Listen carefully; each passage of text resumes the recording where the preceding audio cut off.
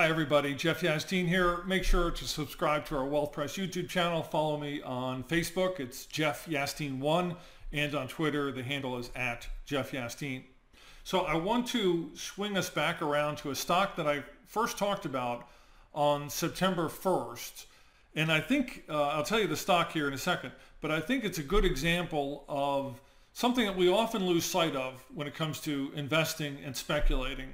And that is the idea of allowing a stock time to adjust and to move higher.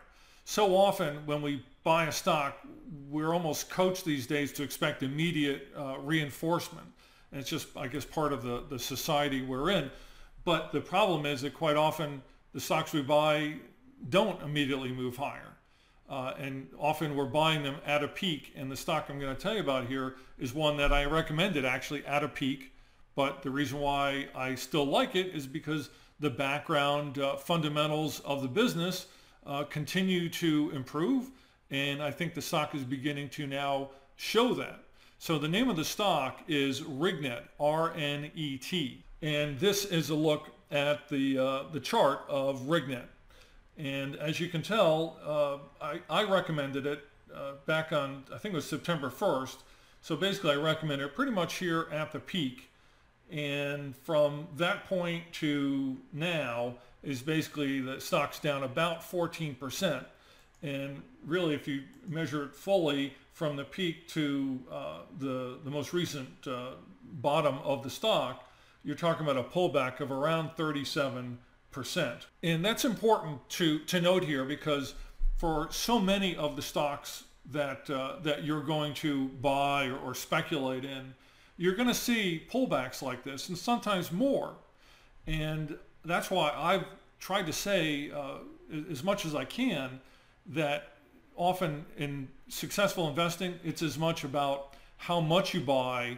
And in my view, when you buy one of these things, you should be buying with almost the expectation that there's going to be a pullback of some kind, because so often there is.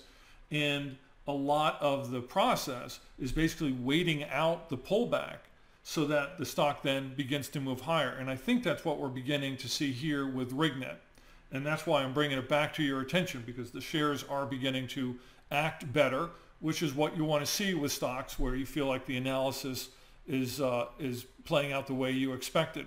So let's talk briefly about what RigNet does. As the name implies here, RigNet provides communications, data, connectivity in what you would basically say are harsh operating environments. So onshore oil drilling platforms, offshore oil drilling platforms, and really the company's expanded its sort of portfolio of that kind of operations to really any company that has sort of a heavy industrial, heavy machinery sort of operating environment. And the reason why is because so much of our machinery these days, an increasing amount, is connected to the internet. It's the Internet of Things. And that's why I talk about RigNet being an Internet of Things play, because it's providing that communications, secure communications connection between the equipment and the cloud, so to speak, and the data systems that are providing the analytics. You know, somebody back at headquarters who's watching all this to make sure that the pumps and the equipment and everything else are operating according to parameters. So with RigNet, it provides that kind of service to, yes, energy companies. So the higher oil prices go from here, and as we look at this chart of crude oil since May, which is pretty much the bottom where oil briefly went as a commodity, went into the negative column. But since then, you can see where, frankly, if this were any other kind of chart, you would say you would want to buy this, because the chart is pointing towards higher prices. And it's really only owing to the fact that it's oil and it's a very out of favor commodity that I think you're finding a lot of traders standing on the sidelines. But I do expect that over time, you will see the rest of Wall Street warm up to the idea that oil as an energy source, as a commodity, as something to buy and trade and to watch. It's important to the economy. They will warm up to that, because the other key I want to show you is this chart. which is showing us the number of rigs that are in production in North America. And I can assure you that the global chart looks very much the same, where you can see that according to this data, which is from the U.S. Energy Information Administration, the folks who keep track of important energy data for federal reports and for the government and for industry, that the number of rigs that are in operation in North America is at record lows.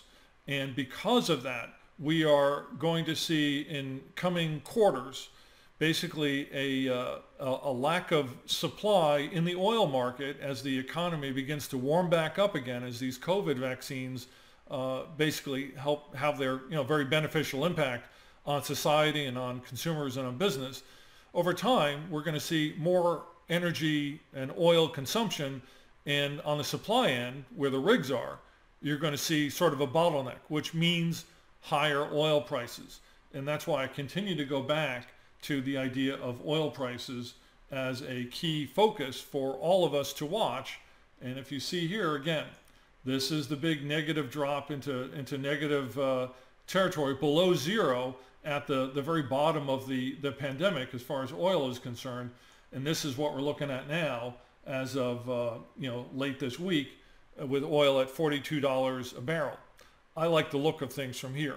So as a final note here, I just want to go back to the chart for RigNet. And if we zoom out a little bit, you'll see that obviously this stock is down quite a bit from even a year ago. And if we zoom out even more, and it looks a little better if I go to a weekly chart, each of these bars on here is basically 1 week's worth of data. You can see this stock has gotten hammered, obviously, since 2014, which was pretty much the peak in oil prices. And since then, we've seen this very gradual but sustained move out of the entire energy sector. And any oil stock or energy stock I show you is basically going to look like this. The reason why I am back to focusing on it now is in part because of the rig data for the number of rigs in operation that I showed you a moment ago. And the other part is the individual characteristics of this stock. And as you can see, it had a nice pop back in June, moved sideways, and then had another move higher. And I think the stock has moved sideways since then and is going to break higher in the months to come.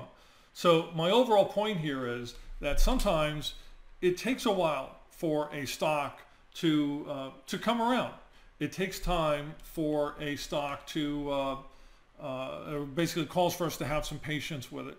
And this is true for many stocks. So keep that in mind as you move forward, not just whether you choose or have a position on with this stock or really any stock. Keep that in mind that not every stock is going to move forward the day you buy it or the week that you buy it. And quite often they will have this sort of sideways pattern to them. And it's important when you go into the trade to buy it at the right amount of shares so that you are not scared out of it on pullbacks like we've seen here with RigNet over the past couple of months. If you like what I'm talking about, make sure to continue to follow us on YouTube. Follow me on social media as well. I'm Jeff Yastine.